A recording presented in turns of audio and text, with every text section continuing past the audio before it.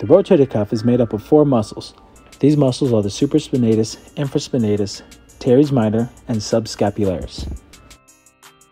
The rotator cuff is responsible for keeping our shoulder joint in place, internal and external rotation, and stabilization through full range of motion. Common injuries we see at the rotator cuff are tendinitis, shoulder impingements, strains, and tears. All could be from everyday wear or tear, repetitive movements, and/or the lack of shoulder strength.